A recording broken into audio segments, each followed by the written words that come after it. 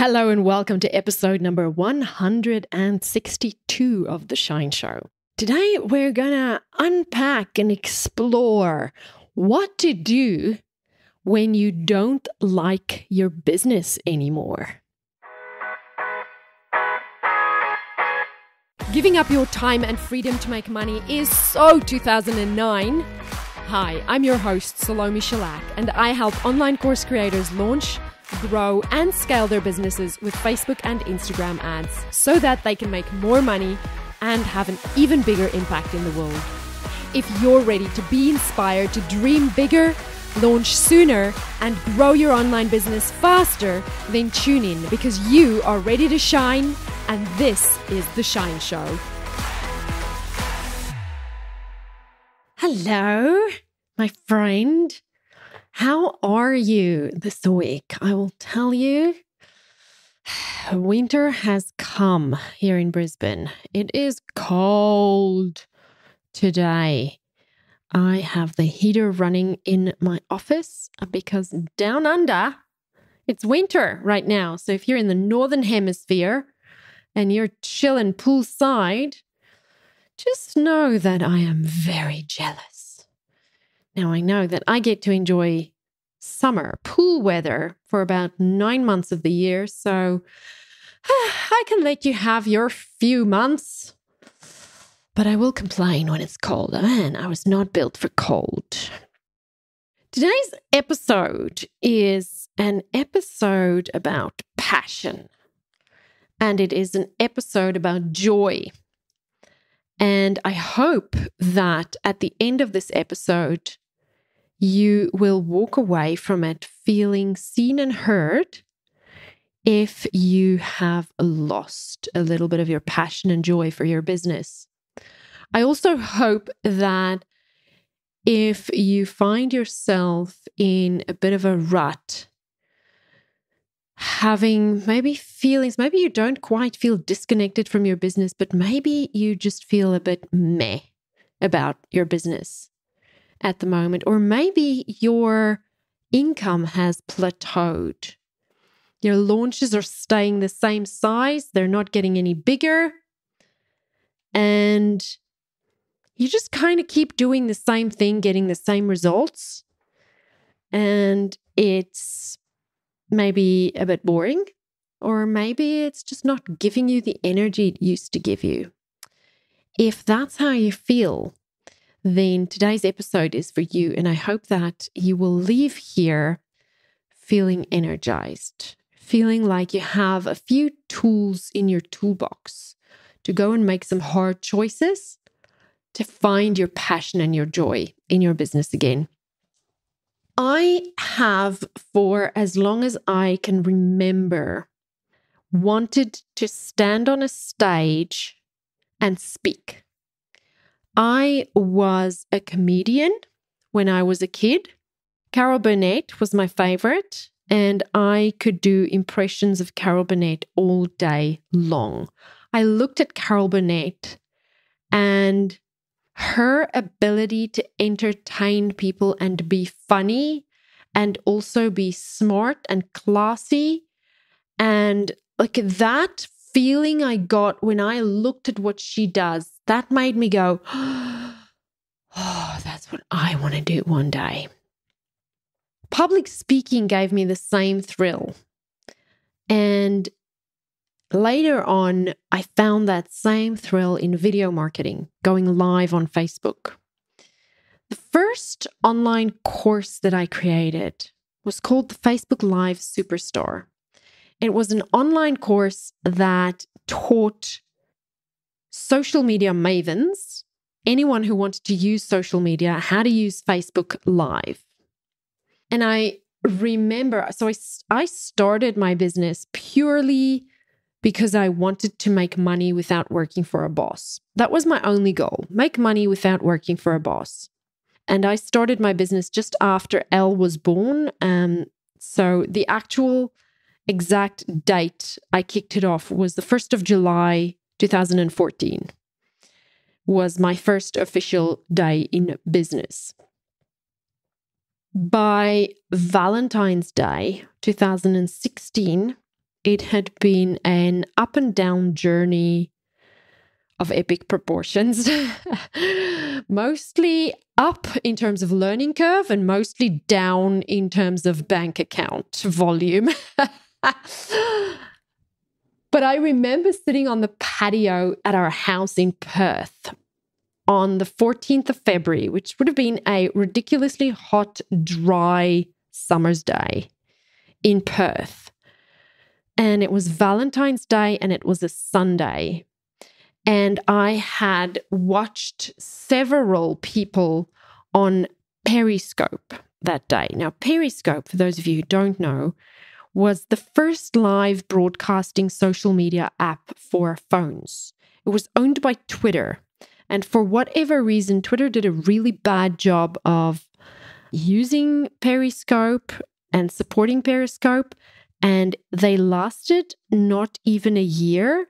And then Facebook launched Facebook Live, and then Periscope was gone. Everybody went to Facebook. But I remember sitting on Valentine's Day there and committing to my husband, who was turning grey much faster than I would like him to because of his wife's entrepreneurial adventures, and saying to him, this time it's going to work. This time I'm going to figure it out. And I said, I'm going to go live on Periscope every single day. And it's so funny. I think back about my upload speed that I got at Perth that day. And most days I couldn't even get 1 meg per second upload speed. So actually, it's impossible to build an audience with 1 meg per second upload speed because it was so wobbly. It's ridiculous. No one can hear what I'm saying because I'm constantly freezing. But I saw my friends in America do it. And I thought, well, if they can do it, then I can do it. Not remembering that they have much faster internet speed than I had at the time here in 1942, Perth. So I started going live on Periscope, and I got the same thrill from sitting and talking to people for an hour, up to an hour every day. But it was such a hustle that by December 2016, I had quit. I couldn't sustain it. It was too much. When Facebook Live launched, I jumped over on Facebook Live, and then I launched my online course, sold it twice. You know the story, made $2,000, spent $400 in ads.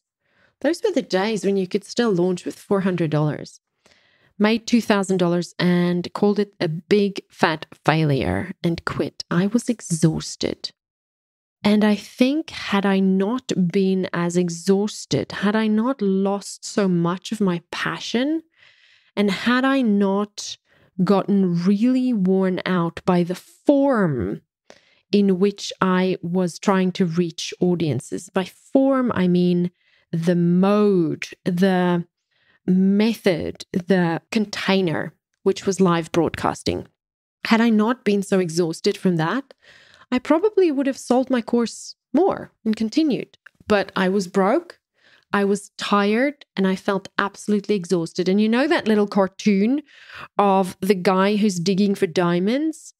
And you only see this sort of cut through of this person under the ground digging. And you can literally see that he's like a millimeter away from the diamond. And then he says, oh, forget it. This is too hard. And he quits. If I had known then what I know now, I wouldn't have quit then. But I'd lost my mojo. I'd lost all my energy. I was exhausted. I was overwhelmed. I was tired of trying new things. I needed a break. And so I went back to my day job. But what I learned between then and now, with having many different versions, experiencing many different versions of the same sort of tiredness, the same sort of burnout, the same sort of exhaustion from form, exhaustion from the method that I'm using to give creative outlet, to have as a creative outlet that then turns into money, which can it can be different things. For me, it's been social media. There was a time when I loved social media. And there are times when I hate social media. Live video. There have been times where I've loved live video. And there are times when I hate live video. Facebook and Instagram ads. I will tell you. There are times when I love ads so much. And there have been times where I felt like I want to stick a fork in my eye if I have to talk about ads again. The challenge of helping clients launch has brought me so much joy. And then it didn't. I have never loved doing project management, and I have never loved doing logistics management. And so whenever there's too much project management or logistics management in my day-to-day life, in my day-to-day business management, it sucks the life out of me. As I've grown, I've gone through so many versions of what I loved about my business and what I didn't love. There are times when a client meeting can be the highlight of my week, and other times where a client meeting can be the most draining part of my week. Same with social media, same with launching, same with coaching. It's all the same. Because there's two things that doesn't change. That's why I'm still here. There are two things that never changes. The one is everywhere I go, there I am. What that means is I take my attitude, my boredom, my desire for new challenges, my need for new and interesting things, and my lack of abundance mindset with me everywhere I go. And so wherever I am, there I am. So that hasn't changed. That will always be the same. So I know that it's not my outer environment that has to change. It's my inner environment that has to change. The second thing that has never changed is my love of the game. And I guess if you've done this for as long as I have, and you've had as many ups and downs, and you're still doing it, you got to know you have the love of the game. You got to know that you're a born entrepreneur.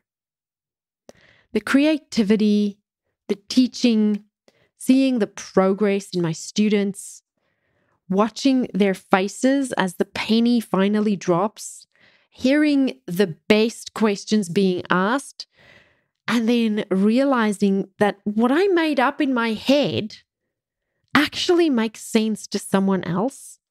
And because of me making up some crazy metaphor or some model that they can use to understand how things work, suddenly it clicks into place for them. Hiring smart women and seeing what they're capable of and seeing what they bring to the table, that never gets old. Never. That's the love of the game. So the two things that never changes is number one, everywhere I am, there I am. Everywhere I go, there I am. So I have to know that this is an inner game. And the second thing that never changes is the love of the game. It's the fun. It's the joy is in the journey. Those two things are a constant. And so I have a few tactical things you can try that if you find yourself in a place where you've lost your mojo, you are not quite as passionate as you used to be, things that you love is now or that you used to love is now annoying you in your business, or you find yourself just either bored or constantly searching out new ways to do things and thereby sabotaging yourself because you never do the same thing long enough, then I have a few practical things you can do, questions you can ask yourself, reflections you can ponder to see if there's a way you can change it. in December, my family and I went on a family holiday to Green Island. Green Island is an island in the middle of the Great Barrier Reef. And it's actually not an island, it's a sand cay, which is something I had to learn what that is. It's just basically a pile of sand in the ocean that is sticking out above the ocean. And then plants grew on the sand, and now it's an island. That's pretty much what a sand cay is. So it's just a sandbank in the middle of the ocean that has so much plants growing on it that now it's inhabitable. Is that the word? Beautiful, because it's one of the only places where you can literally walk into the ocean and see the coral and swim in the coral. And because there hadn't been tourists in 2 years, it was just magnificent. Green Island, look it up. It's beautiful. So while I was on holiday in Green Island, Rebecca, who I had hired a few months before to manage our client relationships, so she works with our most senior high-level CEO members of the Launch Lounge, reached out to me and said she needs my help with some of the client work. And I said, okay, let me grab some pina coladas and let me grab my computer and get comfy by the pool, and then you and I can go over this. Now, of course, when I'm on holiday, it's not ideal for me to go to work, but Rebecca was new, and I knew I should, do my best to help her do the best work while I'm away.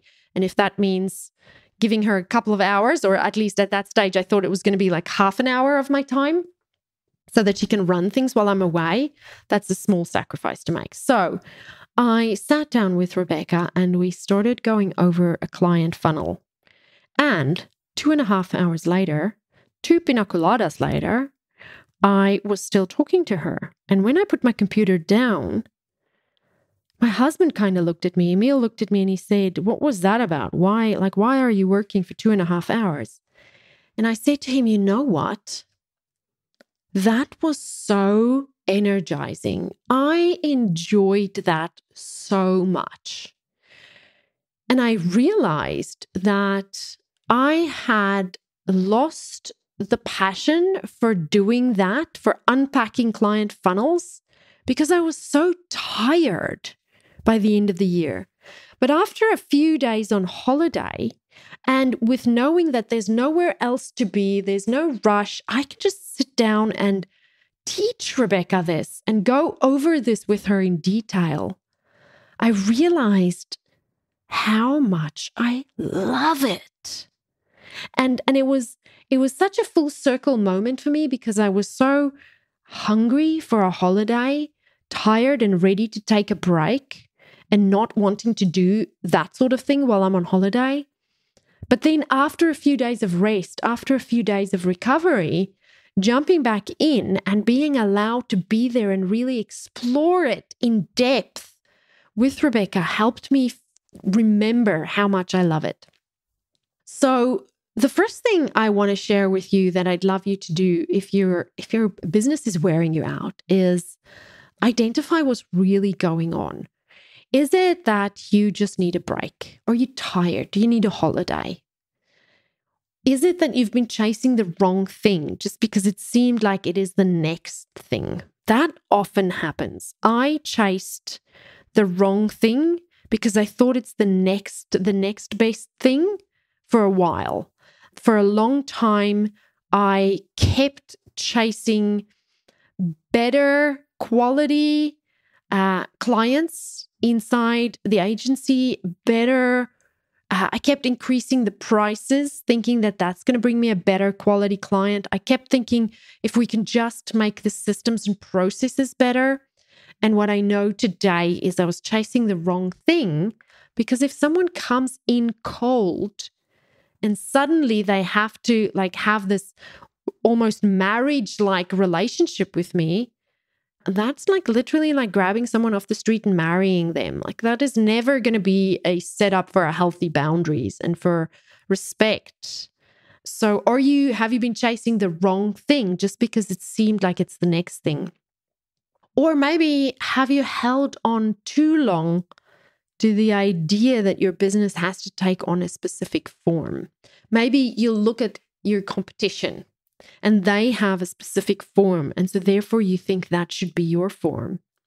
Maybe you look at an industry leader and they have a specific form. And so you think that should be your form. And by form, I mean whatever vehicle you use inside your business to conduct business. So maybe it's webinars. You've learned how to do webinars, but really you hate webinars. You could change it. Just because everyone else is doing it, you don't have to do it. Or maybe it's a challenge or a workshop. Or maybe everyone else does free lead magnets and you want to do a paid lead magnet. Whatever that is, just evaluate the form. See if you've got the right form. And finally, I want to ask you, do you just need new energy? Or do you need new systems? Or do you need to start over again completely? Maybe you just need to stop, take a sabbatical, and start again. My personal mission for a while, I want to say I developed this personal mission after I started making money in the business. I think once it's kind of like Maslow's hierarchy of needs. Once your survival needs are taken care of, you start focusing more on your self-actualization needs. And we all start a business because we want to make a difference in people's lives. But first of all, we start a business because we need to make money. We want to make money. We use money to survive. We use money to thrive in a physical world that runs on capitalism. We need money. We want money. We make money. We are here to make money. But once we make enough money to meet our survival needs, and I have heard it quoted that once you make more than $75,000 a year, money doesn't make you any happier. You're kind of reset back to your original preset of happiness. Once your needs are taken care of. Now, that study was done maybe 10 years ago. So I'm going to say that has probably been increased right now to $175,000 a year. But whatever that number is for you, just remember that there's a number where it moves from being about the money to being about the personal mission. Now, my personal mission has been for a while to redesign how women work and earn money in the world. That hasn't changed. There were slight nuances that have changed. At one point, I realized that when women work differently, men benefit as well. And so I said, well, shouldn't men then work differently as well? And yes, they should, but that's not my mission. My mission is to redesign how women work and earn money in the world. The model may change. The way I do this may change. The container might change. What I do on a day-to-day basis can change, but the mission stays the same. So if you find yourself feeling a little bit demotivated in your business, try to redefine your purpose and remember your passions. Ask yourself if your business aligns with your current purpose. Have you actually done the exercise to figure out what your larger personal mission is? What the larger thing is that gets you up in the morning and brings you to work? Is it still your passion? Because maybe your passion is, my passion is to stand up in front of people and speak and see their faces light up. But that's not my mission. That's a vehicle that lights me up that I use to achieve my mission. So maybe you need to differentiate between your passion and your purpose. Because ultimately, if you can combine your passion and your purpose in your business, wow, passion plus purpose equal profits. I should trademark that. Are you still passionate about the form your business has taken on? And if you're not, then take on another form. Stay true to your passion, stay true to your purpose, but know that the form your business takes on can change. It doesn't have to stay the same. You have permission to do something else.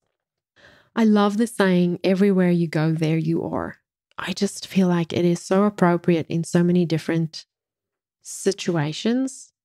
And I always say it to myself, everywhere you go, there you are, to remind me that I have to stay present to the present moment. Nothing is ever going to be better than this moment.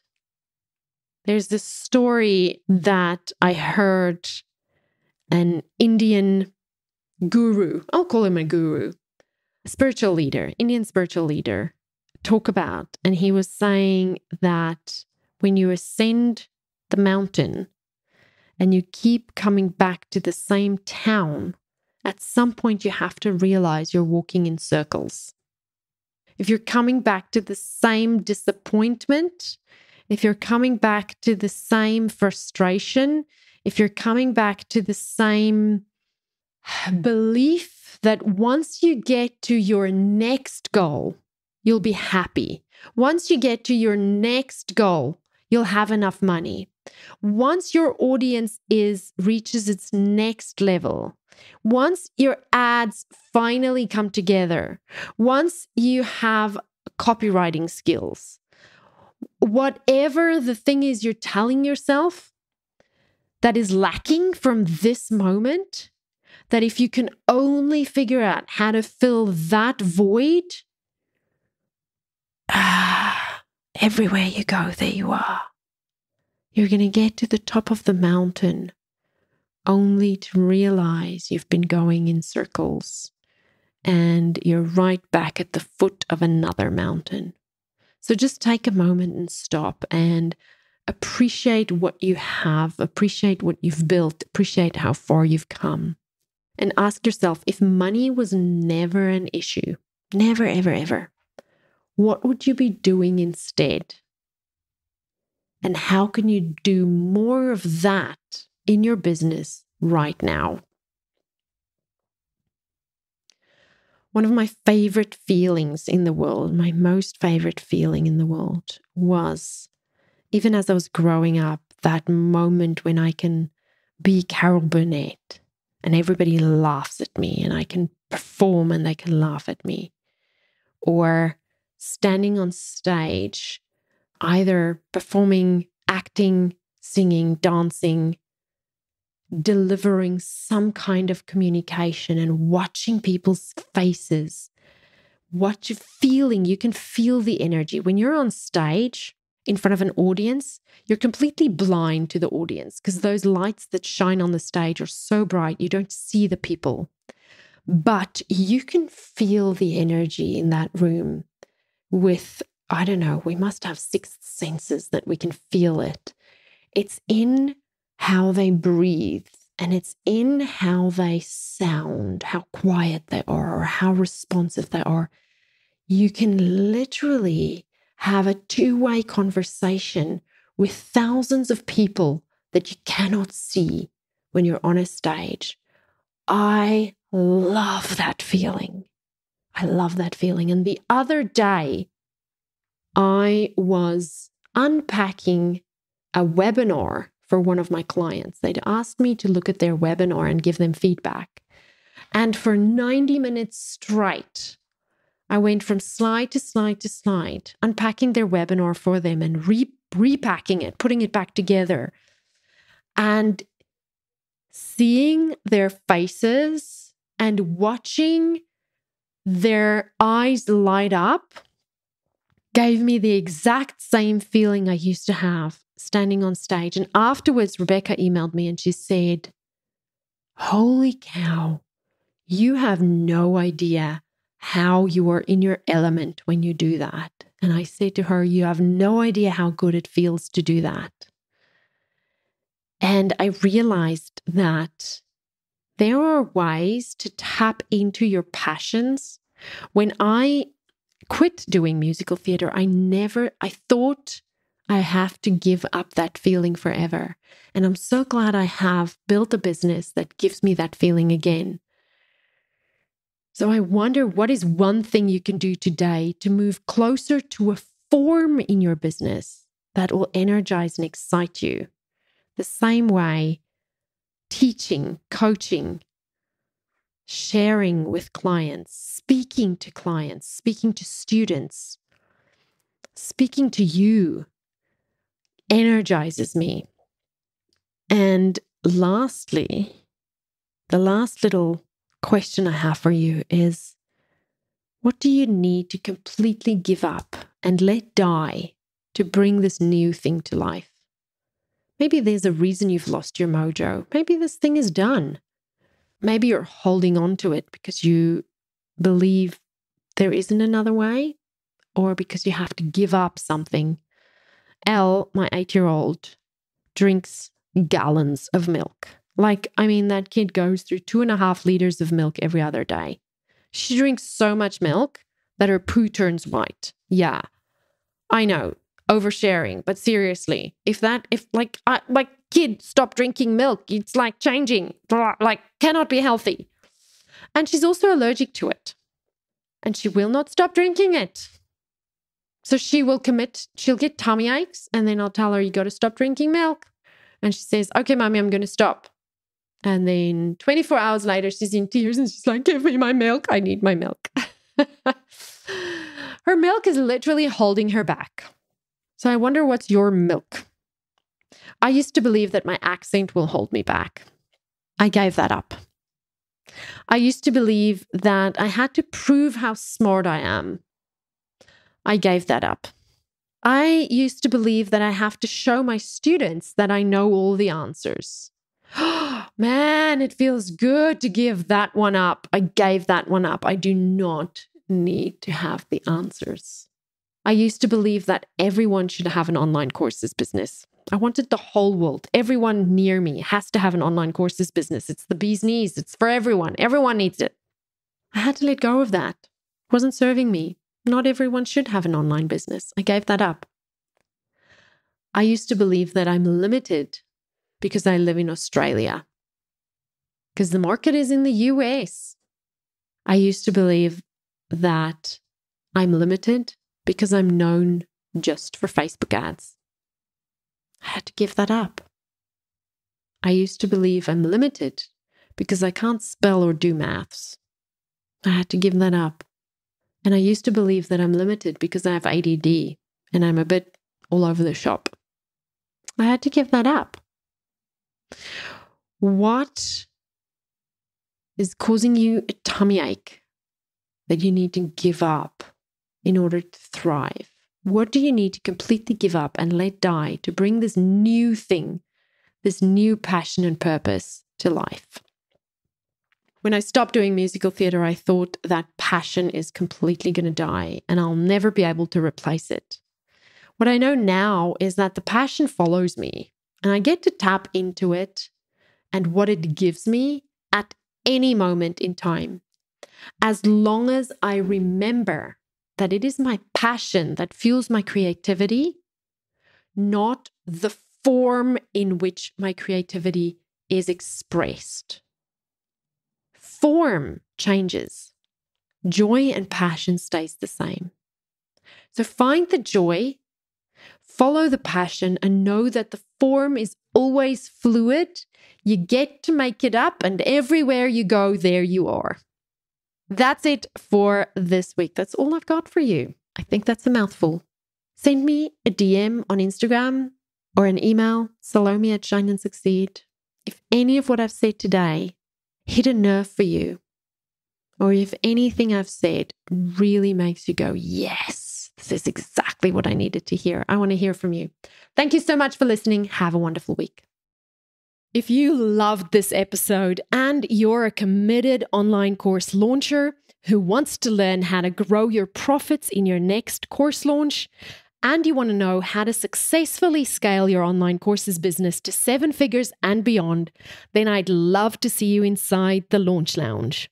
The Launch Lounge is the only community online that is dedicated solely to helping you develop every aspect of your online courses business so that you can build your business to scale. With no one-size-fits-all solutions, just the right education you need when you need it, coaching from our team of experts in different areas of launching and scaling, and the best community on the internet, the Launch Lounge is your online course building home if you want profitable launches that scale your business to 7 figures and beyond. To get on the waitlist for our next enrollment season, go to shineandsucceed.com/launch.